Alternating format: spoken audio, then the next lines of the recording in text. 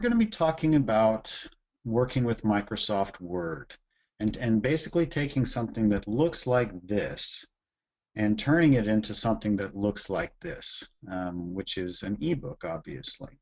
And this example of an ebook is an iPad. It's a tablet, but really the lessons that we're going to learn work on any devices, especially sold by Amazon. And even though the iPad obviously is made by Apple, a lot of people who have Apple devices and other devices still buy from Amazon, not just Kindle users.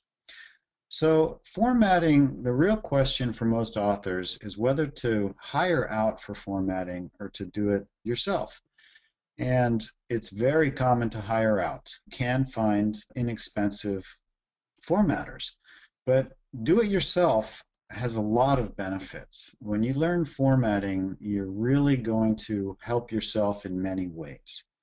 Formatting, when you can do it yourself, it saves time, it saves money, and you can add updates to your books whenever you want. That's really the nice thing, the thing that I like about it the most, because I often have ideas after the fact of, oh, I should have put that in the book, or maybe a reader tells me about a typo, or a new idea that I want to add. It really puts you in control of making updates whenever you want, saving time, saving money, not having to wait on somebody else's schedule. And in my opinion, it's really smart to do it yourself. Okay, why Microsoft Word, Doc, or Docx, which is the newer version? The answer is popularity. Microsoft Word is the most common writing program in the world. More people use it by far than any other writing program. And for that reason, all of the major retailers, starting with Amazon, have enabled it to be the upload writing program of choice. Now, it really doesn't matter which version you use. If you have an older version or a newer version, they're all relatively similar and they all work great.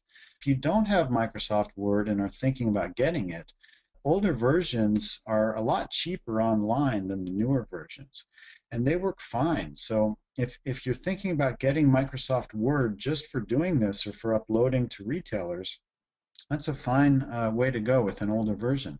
Now, there are some free alternatives. I've got two of them listed here. One is called LibreOffice, and the other is called OpenOffice. And they're very common free alternatives, and there are other ones that you might find as well. I'm going to work with Microsoft Word in this webinar, but free alternatives also work well.